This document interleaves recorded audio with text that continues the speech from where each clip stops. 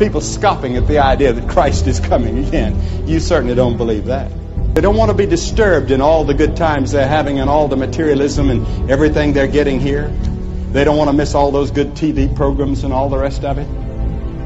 So they scoff at the idea that Christ is coming and the world's going to be judged. And they say, where is the promise of his coming? Why, he's been promising to come for 2,000 years and he hasn't come.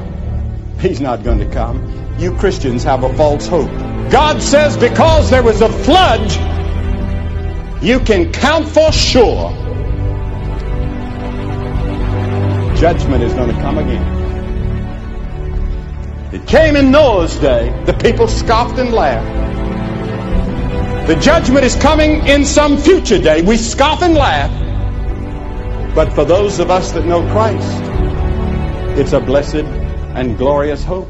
Many of you have thought a long time about religion and Christianity. Are you committed to Jesus Christ? Jesus said you must be born again. Start with your hearts. Be born from above. You can be changed. The world could be changed. The country can be changed. Now, Nicodemus must have been stunned when Jesus said that to him. One of the great religious leaders of his time, Nicodemus, it says, was a ruler. That meant that he was rich. He was religious, and yet he was searching for reality.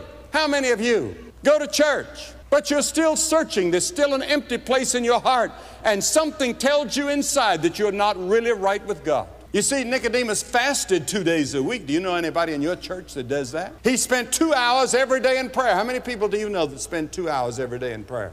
He tithed all his income. Not many people even do that these days. He was a professor at the theological school of theology, worked hard at religion. But Jesus said, Nicodemus, that's not enough. You must be born again.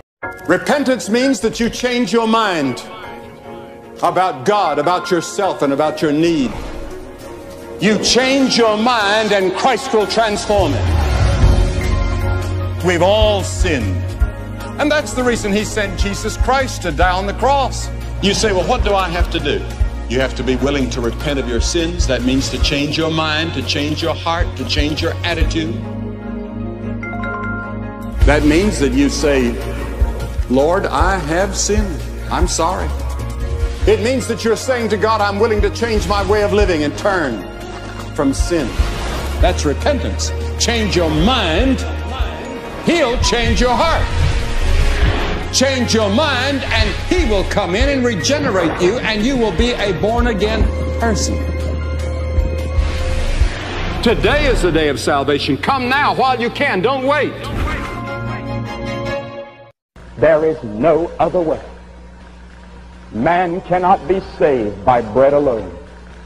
Man cannot be saved by earning his way, by working his way. For by grace are ye saved, through faith, and that not of yourselves. It's the gift of God, not of works, lest any man should boast. There is only one way that men can get to heaven, one road. Jesus said it was a narrow road.